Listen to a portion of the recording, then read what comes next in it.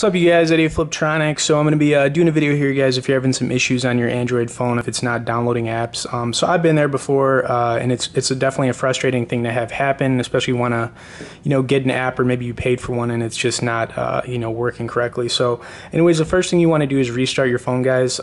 That'll work a lot of the time, and then try, reinstalling that app or launching that app.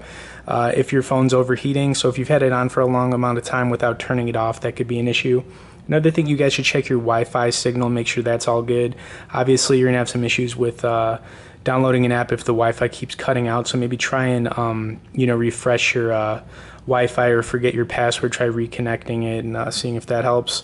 Another thing I would do is try to kill any apps that are running in the background. If you have too many apps running in the background on your Android phone, I found that to kind of be an issue with installing a new app or giving it problems.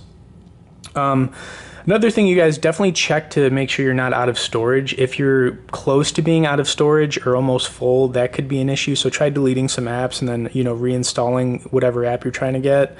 Another thing you guys should do, and this is kind of a pro tip and it does work, try clearing out the cache on your application manager for pretty much any app that you're trying to get. Like, for example, if you tried installing an app and it cut out or it's not working, see if there's a cache to clear that out, then try installing the app again. That might work. Another thing you guys could do, which is always a last resort, is just try and do a hard reset on your phone. Just make sure to back up all your contacts, photos, and documents and stuff like that. No one wants to do that, but sometimes that will help. And the last thing, you guys, sometimes when you're trying to get an app, it might not work right. I mean, there's hundreds of thousands of apps on the Play Store, and it could just be a corrupt app that's just not working.